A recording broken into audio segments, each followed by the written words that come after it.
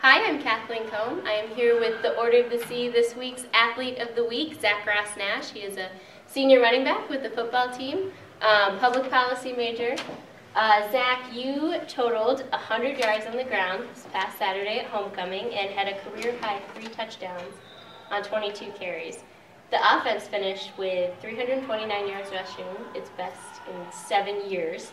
Now, how special was it to have a career-high game, but only so far, you have a couple more to go, a career-high game against your UAA rival, WashU? It was definitely a great feeling. We haven't beaten them since I've been here.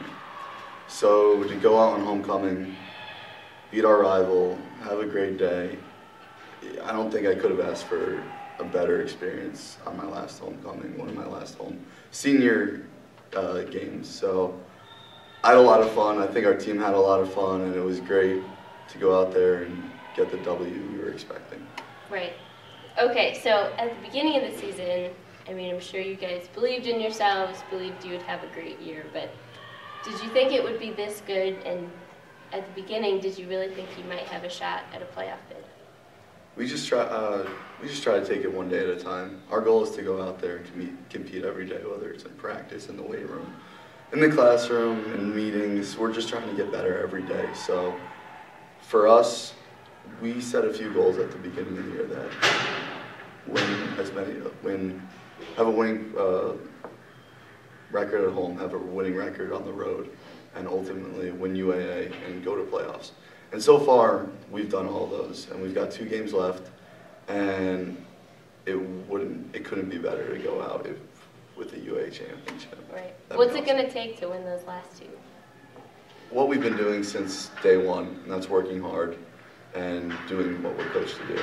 And if we do that, I honestly believe we can win UAA. Right. All right, so Student Athlete Day was last week, but what's been your favorite part of being a Marine athlete these 4 years?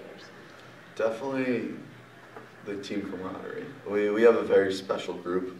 We really care about each other, whether it's on the field or in the locker room. We're always messing around with each other, having some fun, and that's what's really the most important thing is, football's a great game, but if you're not having fun, then there's no use in playing.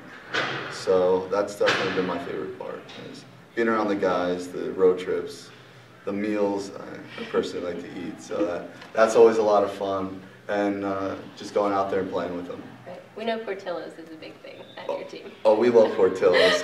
A lot of the guys go out there every week and have a little pregame ritual meal, and they love it. I've done it once or twice. Thanks so much for your time, Zak. The other Order of the C Athlete of the Week nominee was Alex Lynn from the men's swimming and diving team.